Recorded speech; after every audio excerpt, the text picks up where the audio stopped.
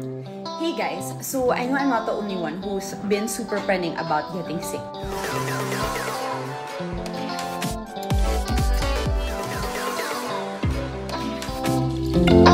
Welcome to latest chikahan.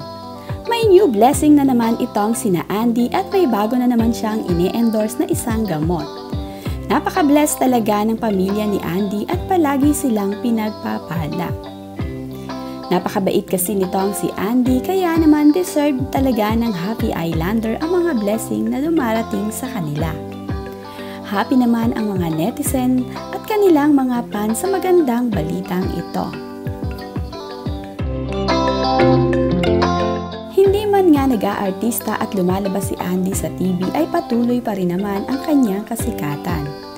Kahit na nga ito ay nasa bahay lamang ay suportado pa din kasi ito ng kanyang mga fans.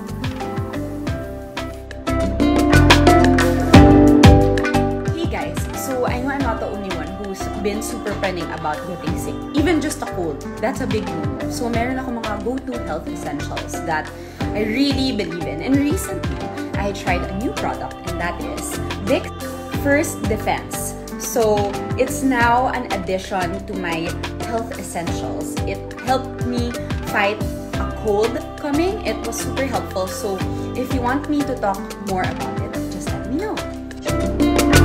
Si Pilmar naman ay nagpagupit kasama itong si Yugi.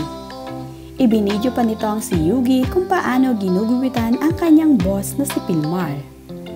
Nagpapapogi na naman nga itong si Pilmar, kaya naman mas lalong mai-inlove na naman itong si Andi sa kanyang fiancé.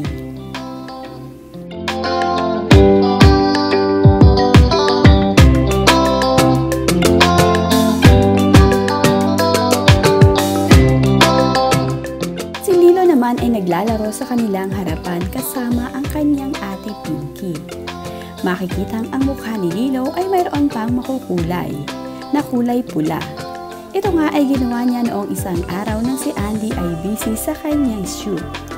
Ngayon nga ay naglalaro ito sa kanilang harapan sa may puno ng malalaking gabi. Nagtatago-taguan nga sila ng kanyang ate Pinky.